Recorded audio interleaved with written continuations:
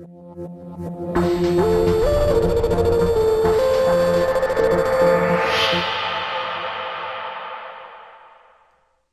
everyone, this is Kyle with Digital Tutors, and in today's top tip video, I'm going to show you how you can come in and instantly rename a large number of objects in Maya.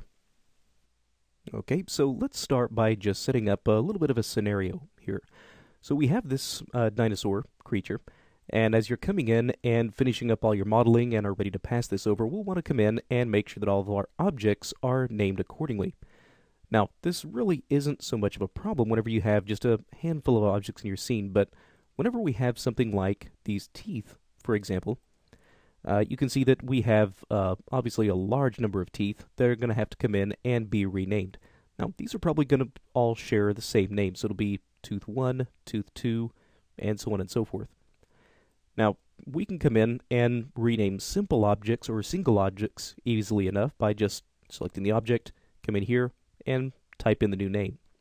The problem, though, is that this doesn't work if you have multiple objects selected.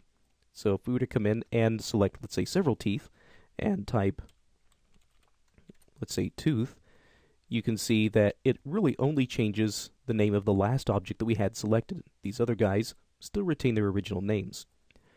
So normally what we would have to do is use special scripts or just roll up our sleeves and take the time to rename each one of these teeth individually.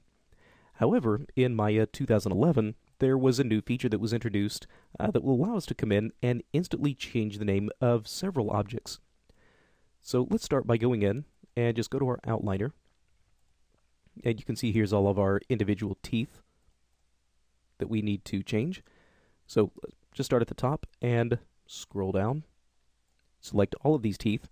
And what we can do is rename all of these. Now this is found underneath this new input area. So by default this should be set to an absolute transform. Now what I'm going to do is pull this down and set this to rename.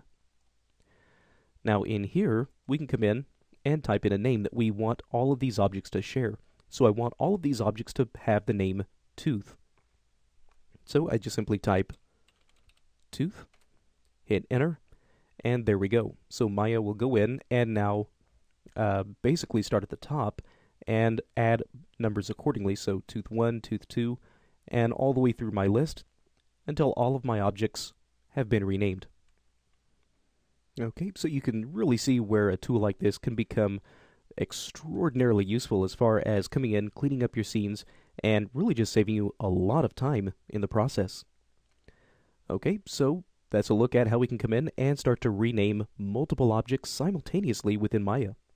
Be sure to check back often for more top tip videos.